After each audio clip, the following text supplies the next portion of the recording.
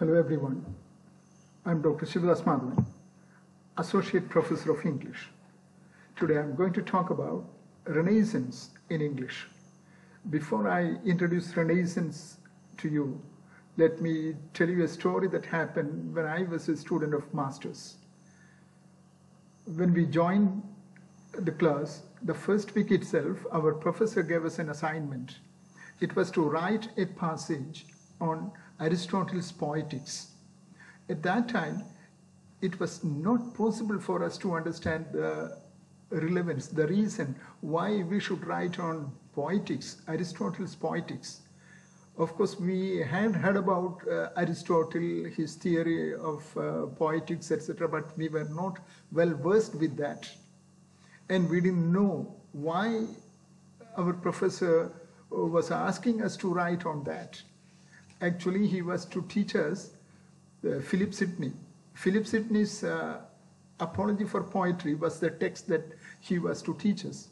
And in the beginning, before he started doing anything on that topic, he gave the assignment to us.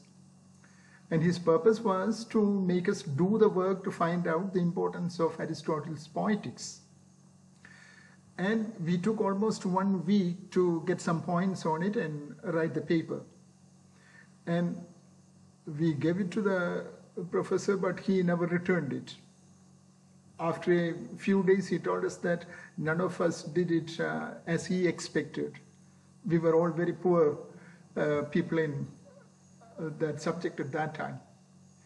And he never returned it. So later, I took many years to understand the reason why he asked us to do that work. It was when I had a chance to teach the literary criticism that I came to know the importance of Aristotle's Poetics. Actually, Renaissance is a movement to revive art, literature, culture, learning, etc., exactly in the classical model. And it took place in Europe in 14th, 15th, 16th, and 17th centuries, or from 14th to 17th centuries. So it was a movement. Actually, the literal meaning of Renaissance is rebirth. It is an intellectual rebirth in European countries. And it came to England by 15th century, or we can say by the end of 15th century. And that is the beginning of modern age or modern English. The modern English period begins in 1500. So by then, Renaissance had reached England. Renaissance was the reawakening or rebirth of art, education, literature, architecture, etc. And the reason is that the attempt or the movement was to revive everything exactly in the classical model. Classical with C capital letter.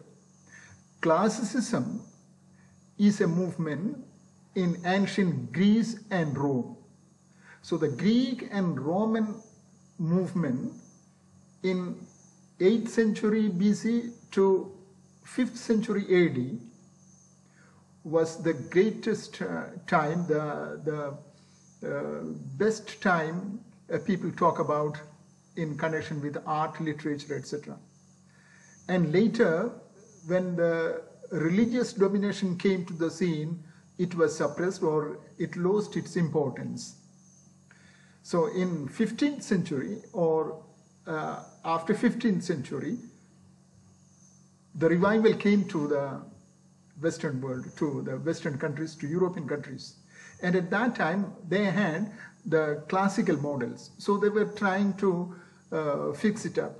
And the reason was that Plato and Aristotle were fighting each other. Plato was opposing poetry or art, and his own disciple Aristotle was defending it.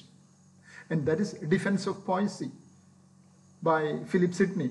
And Philip Sidney wrote it to justify poetry and art in English literature, because Stephen Gosson, a poet or a man of letters, did it exactly as Plato did it in the ancient days.